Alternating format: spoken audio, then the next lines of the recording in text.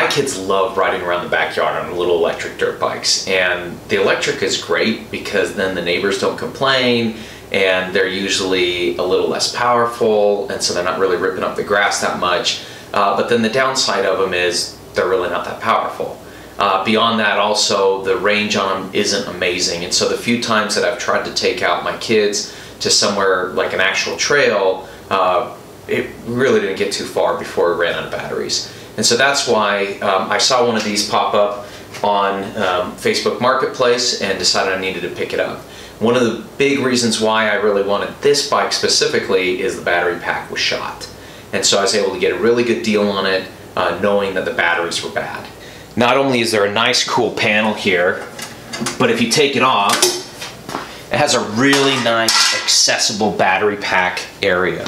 So this is going to be great because the idea is we are going to put in some hot swappable batteries, so we want some really nice easy access. So when it came to batteries, I decided to go with the Milwaukee M18. The reason for that is there's a lot of aftermarket support for these, a lot of third-party batteries. This is actually what this is, a third party. And then also these little adapters make it super easy.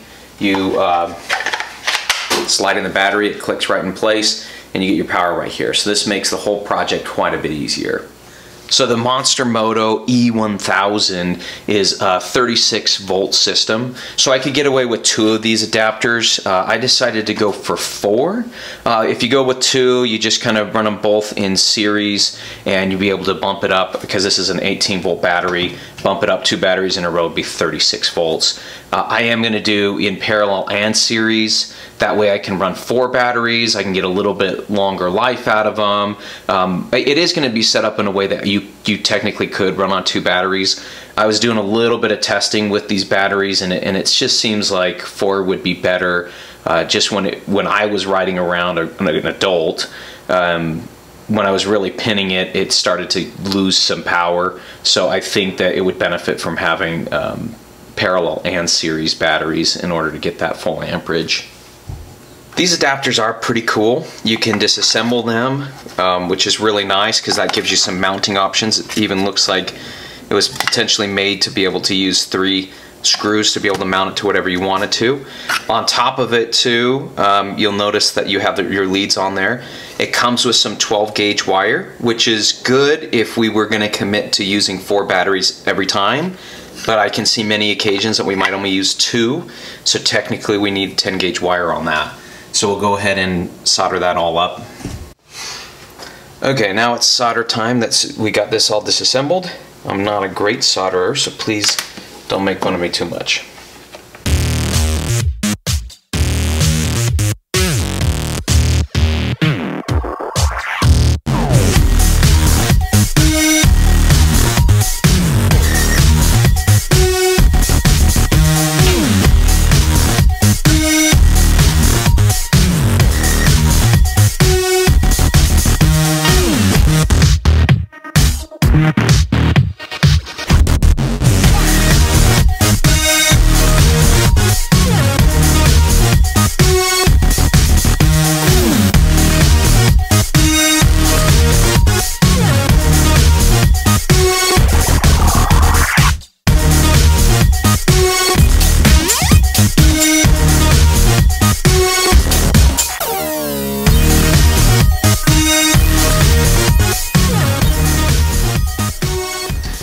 So you'll see we have one side done. I've upgraded the wires to 10 gauge wires.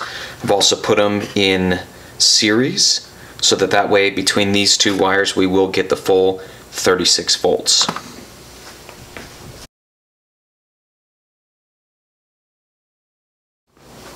Okay, so we completed both sides here. They're both all ready to go. We only had one hang up, which is right here.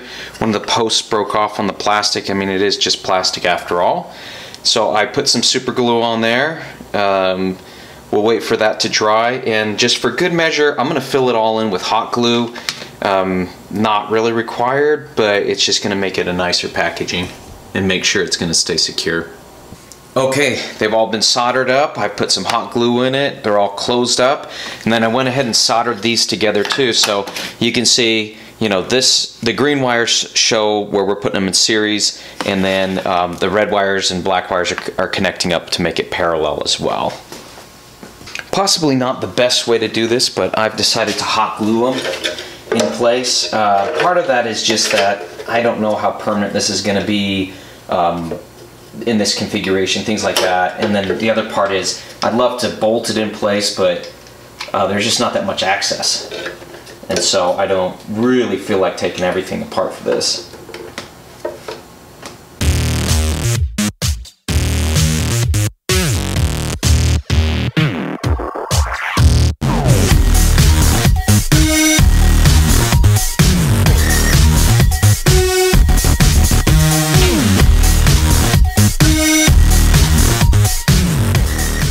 I kind of test fitted all the batteries.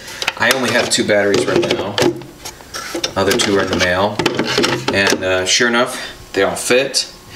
I went ahead and soldered the connections. I really want to do a quick disconnect, but I don't have any on hand right now. But you can tell. So here's space for 2 batteries, and here's space for 2 others. Obviously, if you do something like that, that's only going to give you 18 volts, which will not power it up, which you can tell.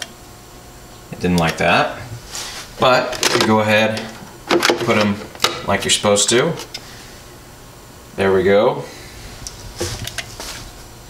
Full power.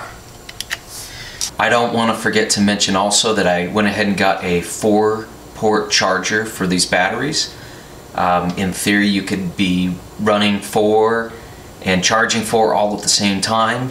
And I don't know what the charge rate is just yet, but hopefully it works out pretty well. Okay, now that we have all 4 batteries in here, the last thing to do is to put the cover back on. So one thing that I did was I got these cool little thumb screws instead of trying to use a regular screwdriver. So this will allow you to hot swap the batteries on the trail.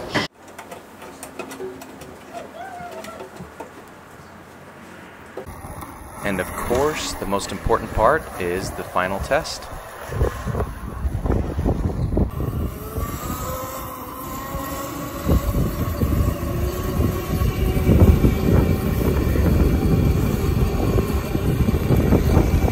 As you can see, it was a great success. The bike ran wonderfully and actually lasted longer than we could have expected. So we did get 4 batteries in there. I got my other 2 batteries in the mail, which 2 of them are actual Milwaukee brand batteries, and then the other 2 are generics.